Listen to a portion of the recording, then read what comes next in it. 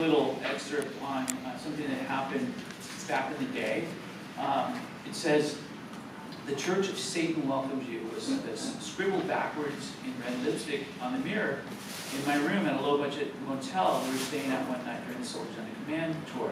So we all got off the bus. I went into my room and I saw that on my mirror, and I just thought, okay, that's kind of creepy. I wasn't sure who left it, if it was a joke or serious or what.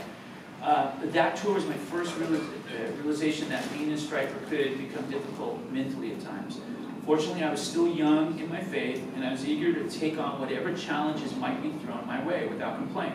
Today, if I saw strange messages mysteriously written on my hotel room mirror, I'm not sure how I would handle it. My immediate reaction to this backwards lipstick message was laughter, and it was. I kind of thought, okay, this is a joke. I snuck in here and took his lipstick that he wears every night. Wrote it on the mirror. I assumed that one of the guys in the band was playing a practical joke on me. How else would someone know this was my room? It had to be Rob, Oz, or Tim. But after inquiring further, I discovered it was not a joke. I was a bit thrown off by the whole thing, and I suppose I became even more uncomfortable when I realized that this was real. How could someone have known that this would be one of the rooms we'd be staying in? Furthermore, how did they get in the room before I arrived? I never did find out. And surprisingly, it didn't scare me enough to do anything about it. I just grabbed a paper towel and cleaned it off without giving it much thought.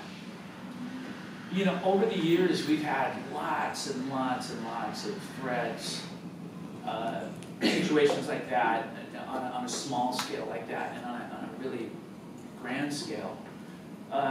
It hasn't really stopped us. It hasn't slowed us down. And I'm not sure if the person or the group of people doing it is trying to scare us and slow us down or make us say, okay, we're out. But that's the type of stuff that almost fuels the fire in Striper. It drives us to want to do more, to want to go.